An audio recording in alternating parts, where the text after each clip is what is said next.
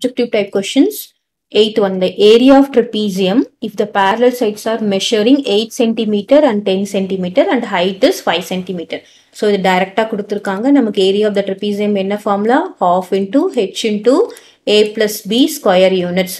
இப்போ இதில் பார்த்தோம்னா half h எவ்வளோ 5 cm, அதுக்கப்புறம் a plus b எவ்வளோ 8 plus 10. So that is equal to half into 5 into 10 plus 8 is 18. ஆமாந்தானே? So இங்க 1 2 is 2, 9 2s are 18. இப்போ என்ன வரும் 9 5s are 45 square centimeter. So option is first one is the option. Okay va? Next 9th one. In the trapezium if the sum of the parallel side is 10 centimeter. இப்போ அவங்க என்ன கொடுத்துட்டாங்க sum அப்படினே கொடுத்துட்டாங்க. அப்படினா என்ன அர்த்தம் a plus b is equal to 10 centimeter.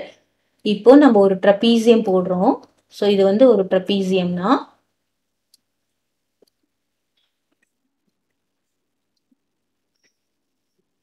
trapezium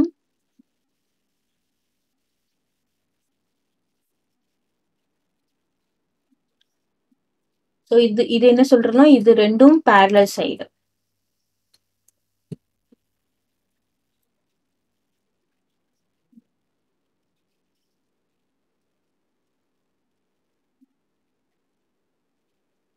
So இது ரெண்டும் parallel side, இது ரெண்டும் என்னது non parallel side.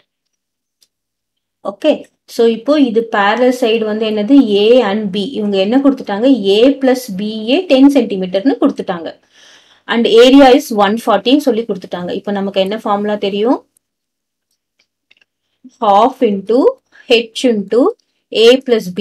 That is formula of trapezium. Area of trapezium is equal. This is equal to area. இப்போ நமக்கு half இருக்கு. Height கண்டுபிடிக்க சொல்றாங்க. A plus B எவ்வளவு கொடுத்துட்டாங்க? 10 கொடுத்துட்டாங்க.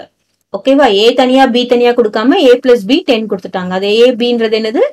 Parallel side. Length of the parallel side. இப்போ இதை நம்ம 5 இங்க cancel பண்ணலாமா? That is equal to area எவ்வளவு கொடுத்துருக்காங்க? 140 கொடுத்துருக்காங்க. அப்போ H is equal to என்ன வரும்? 140 divided by 5.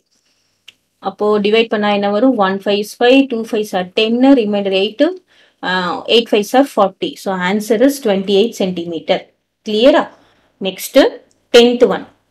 So when the non-parallel sides of trapezium are equal, then it is called.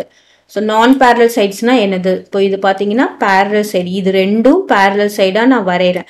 இப்போ பாத்தீங்கன்னா இதுவும் different. ஆனா இங்க பாருங்க இந்த டிஸ்டன்ஸும் சேமா இருக்கும். இதுதான் நம்ம என்ன சொல்லுவோம்? Isosceles trapezium. Isosceles trapezium na என்னது? Length of the non-parallel sides will be equal. So இதுல நம்ம ABCD நம்ம மார்க் பண்ணினோம்னா இதுல parallel side எது?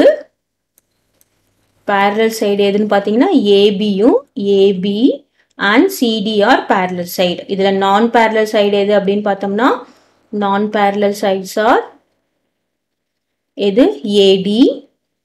AD and BC are non-parallel sides. இப்போ AD is equal to BC. AD is equal to BC இருந்ததுன்னா நம்ம என்ன சொல்றோம்? Isosceles trapezium அப்படின்னு சொல்றோம். ஓகேவா?